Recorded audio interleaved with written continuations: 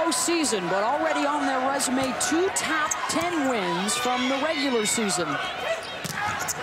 And the block is up, and as Maria alluded to, size definitely advantage for the Longhorns. Longhorns had that scouted out well. No surprises there as Wisconsin tries to run down the heart of the Texas block. Not easily passed. Sarah Palmer is the 4-year starter at libero from Kailua, Hawaii. And the service error evens it up at 1 apiece for the Longhorns. 27-2. They rolled through the Big 12 undefeated. As Ellen Chapman steps behind the service line, having a breakthrough season, averaging almost 1 more kill per set this year than she did a year ago. There is Carlini, #1 in red, the young setter. Now Allison setting up Kat Bell for the kill for Texas. They've got weapons all along that front row, and even when they roll into the back. And when they get the pass close to the net, people like Kat Bell, Abagu, others are serious threats. So Wisconsin has to serve really tough, and they did at the start of that last play. They got the pass well off the net, and they could defend better. Carlini came up with that dig. Kat Brooks is the other Hawaiian that will see plenty of time today for Texas. And Demi Morales trying to tool that taller block. She's just 5'7", and drills it into the block point, Texas. And she's wise to go at the smaller blocker, but even the smaller blocker has 4 inches on her with Allison, #12 for Texas, at 5'11". Remember, to the net in women's volleyball, 7 feet 4 inches, and you've got players out there on the court that can touch about 10 feet as the Badgers respond with a kill of their own. Anne-Marie Hickey is the senior out of Oswego, Illinois.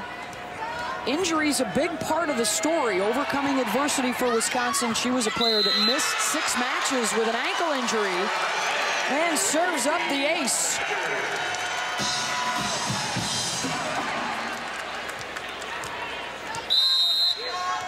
Badgers finished in the middle of the pack this year in the Big Ten, 27-9.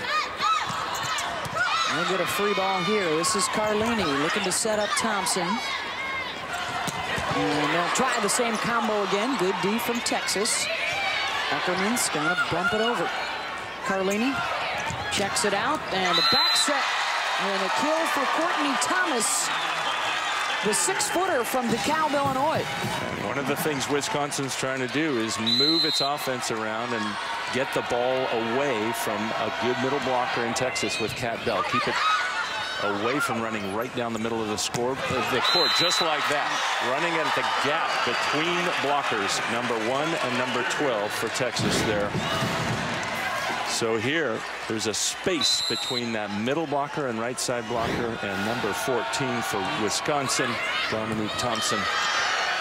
Nice attack. And if there is an Achilles heel for this Texas team, Karch, we've seen it now on the last 2 plays. Will they be able to pass well enough to utilize that size advantage? Not so far, and the first punch comes from the Badgers in a 6-3 lead. Carlini to Morales. They've waited a long time to say it, but on Wisconsin to the national semis. Bucky Badgers headed to Seattle. And our friend Adam Amin on the call in the region final. They've dropped just 2 sets in their road here to the semis. Maria Taylor was listening into that last huddle. Well, more focus is going to be placed on the serve and putting pressure on Texas. Right now, Kelly Sheffield wants to see even more free balls returned to them because of serve receive errors. Yeah, the errors helping out Wisconsin on a 4-0 run right now. Carlini, the back set, and another kill for Courtney Thomas. They continue to move that ball around. Yes, and they wanted to start the play. Wisconsin played great backcourt defense. That's what Coach Sheffield was talking about. They have the matchup. They've got Kat Bell going against a 5'7" blocker coming behind. But Wisconsin controlled the ball. And here they control it again. Opportunity to change it. Transfer. Morales, how about a at 5'7", able to go over the top of the block on the other side to get a touch. Yeah, you got to reach really high if you're only 5'7", even if you jump well. And this is called hitting the edges of the block, right over the right fingers of that right side blocker, number 12, Hannah Allison for Texas. Allison dumps it and scores. Point Texas. And that's where having a shorter middle blocker for Wisconsin is tough. She's the same height as the setter. She's going to have to work harder to be aware of the offense of Hannah Allison. Haley Eckerman, the junior out of Waterloo, Iowa, the two-time All-American. She was the Big 12 Player of the Year for the second season in a row. The pass to Carlini and the tip by Thomas. Out of the back row, Eckerman able to put it away. Point Longhorns. That was another key that Coach Jared Elliott was talking about for Texas, wanting to get a good block and defense up, get the ball up on their side, and come down running transition. Eckerman with the kill out of the backcourt.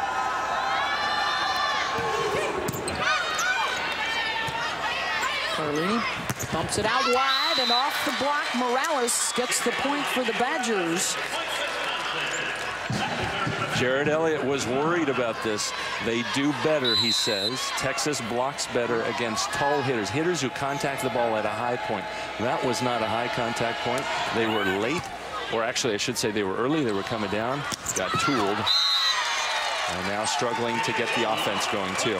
Oh, and Morales did what Maria Taylor alluded to in the opening of the broadcast. For Morales, even though she's 5'7", she's got a 32-inch vertical and plays with a bit of a chip on her shoulder, knowing that she's a target. Good defense for Wisconsin, another one of the keys for them, and then the misfire by Morales. Looking for hands. That's one thing she actually focuses on in the gym, is trying to hit off of high hands. So hitting up into the block, you might see her trying to use that shot. If you can't always go over the top, use it to ricochet it wide out of bounds. And there it is. And what so many hitters forget is the block can be your friend. Too many hitters try to avoid a big block, whether they're a tall hitter, big jumper, or a shorter one like Morales. Averaging close to 4 kills per set in the NCAA tournament. Better numbers, but a point there for Texas. 11-7 Badgers. In our first set, we will play best 3 of 5. Hannah Allison, the senior setter from Arkansas, set them to a finals record last year as the team hit 360. And the service error. Those sets will be to 25 unless we go to a 5th. Then it's 15 points. You have to win by 2. And the substitutions are affecting the game, aren't they, Karch? You're up to 15 now per set per team. Yeah, as of last season, they increased it by 3. That's changing the equation for the way some teams. And now that's ace number 3 for Wisconsin, putting lots of service pressure on Texas. But those extra 3 substitutions have changed a team, for example, like Washington, the team we'll see in the second semifinal, now running a 2-setter offense, where previously they ran a 1-setter offense. Allison setting up Jocko Bagu, the Big 12 Freshman of the Year. Texas struggling to try and get something going, and the slide behind from the middle. Molly McCage, Point Horns.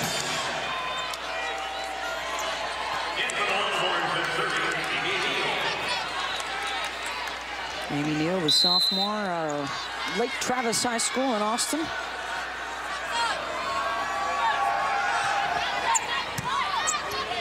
Morales with the pass to Carlini, and the block right back at the Badgers. Now it's Chapman. Popped up by Neal. This is Eckerman finding the corner for Texas.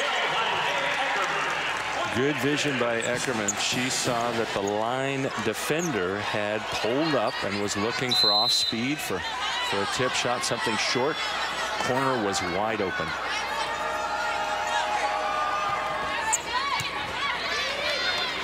Carlini goes back to Chapman, just the one blocker up, and Chapman able to beat it.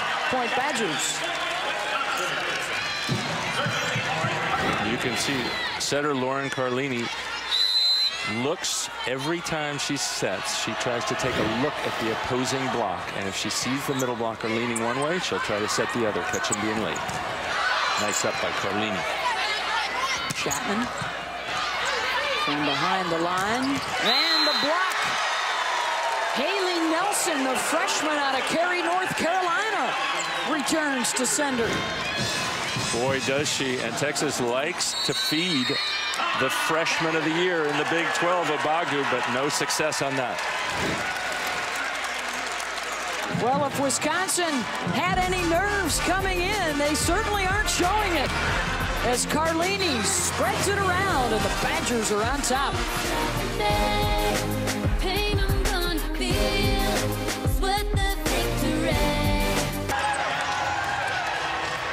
15-9, Wisconsin on top of Texas. Let's take a look at planning for success, brought to you by Northwestern Mutual. How does Texas win and how does Whiskey win, Coach? They want to play with an edge. They want to play like they're threatened. They have not been able to come out that way so far. Coach Elliott's, I guess, very frustrated with that. They also want touches and transitions. They want to get good block touches. Wisconsin, of course, they want to play their best defensive match of the year. Coach Sheffield feels that Texas has not faced a defensive team of this capacity, and they're going to try and frustrate Texas. The other part, of course, is just the fact that they want to play as underdogs, and they relish that role. The block and the facial there for Texas. They are within 5. Thomas and Morales with 3 kills apiece to lead the way for Wisconsin. Bailey Webster for Texas has taken just 1 swing so far in the match, and Abagu is hitting negative. This is Eckerman off the fingertips. Ping-ponging around, point for the Longhorns. So for Texas, they opened up at home and dropped a set to A&M and still got through. They went up to Nebraska and had to beat the Huskers in Lincoln, handing Nebraska its first home sweep loss in 24 years. They were dominant in that region final. As Wisconsin gets the kill, Ellen Chapman. And they came out so focused in that they had over 8,000 Nebraska fans, which is an atmosphere that all the Texas Longhorns said they love, but they don't have that here. There aren't as many Wisconsin fans, so they have to generate more of their own energy. So far, they've been unable to do that. Carlini goes and gets it. Morales tried to finesse it around the block, out of the back. Neal right into the double for Wisconsin. And we saw that a number of times last weekend, Beth. I don't know why Texas would choose to serve the set the back row substitute Neal when you have somebody like Kat Bell out on the right. Just have to go with the front row strengths of your team. Something like this. Bell able to use the block, sliding behind. The 6'2" junior from Mesquite, Texas, in a lot of ways, Coach, is the emotional center of this Longhorn team. Their big hitters are more on the quiet side, and they tend to feed off Bell's emotion. And when we talked to them yesterday, all you had to say was big personality, and everybody else started cracking up. Yep, she's the one. She was the critical element against Nebraska, and right now the Badgers are having their way. And they're running a play that should be pretty easy to stop. It's not that fast, but it's right down the middle of the court, and it's harder for the Texas end blockers, sideline blockers, to get in and help the middle. Allison looks to Eckerman and pounds it down. Point Texas. That time Texas returning the favor and bringing Haley Eckerman into the court. This is going to be an almost automatic swing cross court. The Wisconsin block was far too wide on that play. They have to stay inside and make Eckerman bring it back down the line. 4th kill for Eckerman without an error, and now she's back to serve. Overpass, and nothing Carlini could do about it as Bell jumps on it. Point Texas. Yeah, you saw. Of course, Lauren Carlini is in the backcourt right now, so she couldn't put a block up or even touch it above the height of the net. If she were in the front court, she could well have blocked that.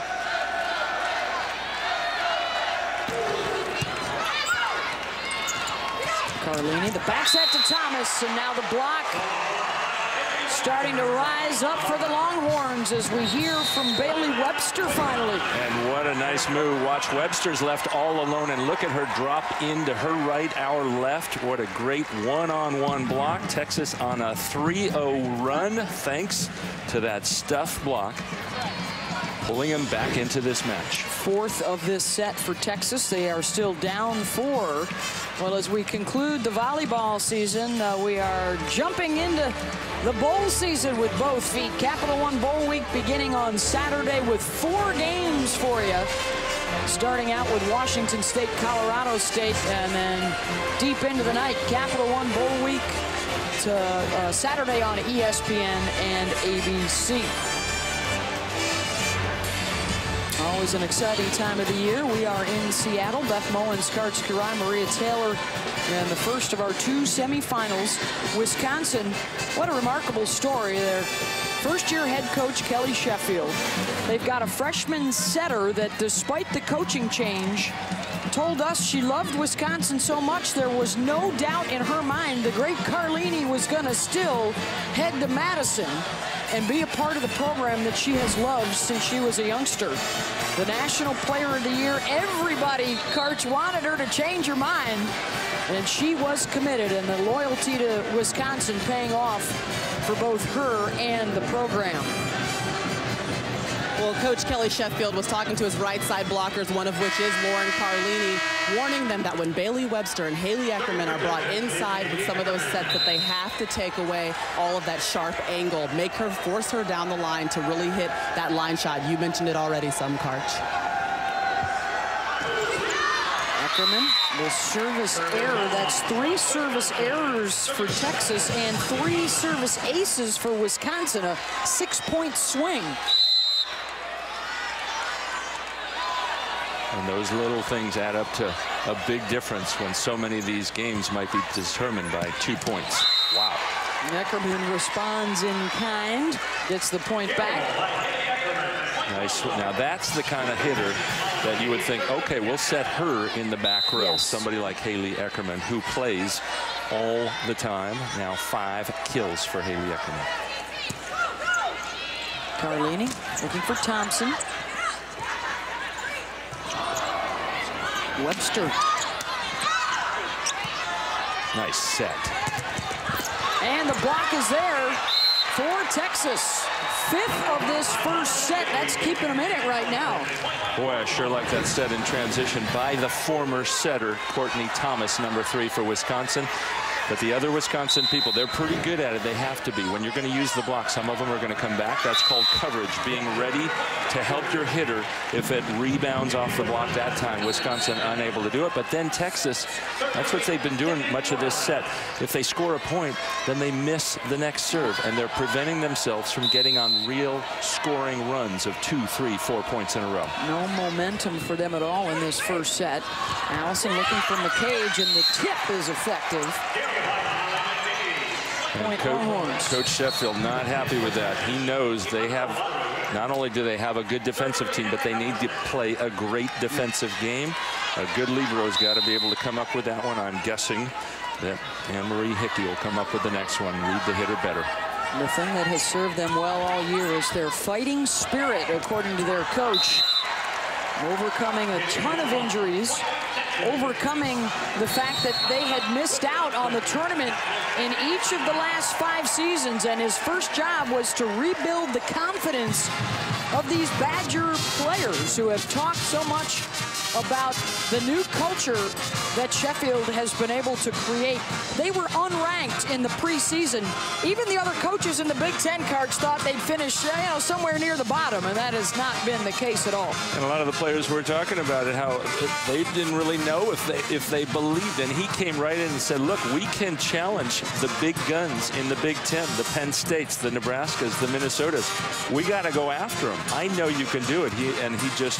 They had a lot of good parts there left over, or not left over, but they already had a lot of good players to work with and just built a little confidence, and here they are in the semifinals. And they are the indicator of just how strong the Big Ten was this year. They got 8 teams into the tournament, and a record 7 of them made it to the Sweet 16. And now Wisconsin and Penn State are here amongst the last 4 standing. And we will see the Nittany Lions taking on Washington. That's our second semifinal coming up on ESPN2. And a rarity for the Huskies to have an opportunity to win a national championship essentially at home. They're about 15 minutes from their campus. And the Nittany Lions look on. One of their 5 national championships, if you remember, was probably one of the greatest tournaments that we've been a part of back in 2008 when they had to beat Nebraska in the semis in front of about 18,000 people in Omaha. So they are no strangers to a hostile environment. In fact, they said they relish that more. They'd love to come into the hostile environment, and I'm guessing they're going to have a lot of that tonight. Meanwhile, the Badgers are trying to put the finishing touches on a surprise here in the first set. The Badgers, that offense, they're trying to spread out the tall blockers of Texas. They're a fast set behind by setter Carlini. Gets a one-on-one. Part of what Kelly Sheffield just said in the timeout was get the ball to Dominique Thompson. She's going to have those one-on-ones if you continue to run the play set, so he's forcing that right now. Thompson. We'll see if she gets a few more touches. Her teammates right there, Nelson alongside Morales with the block. 3 points from the opening set.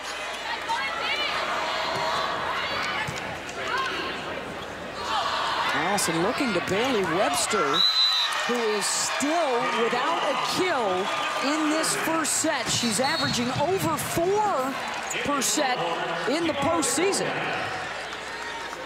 As Abagu goes out, and Pilar Victoria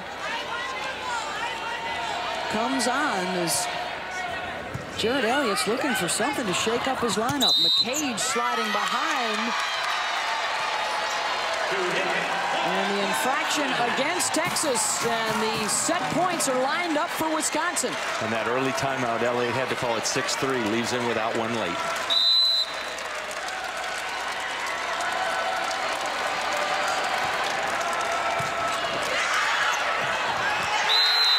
Wisconsin gets the final 5 points of the set.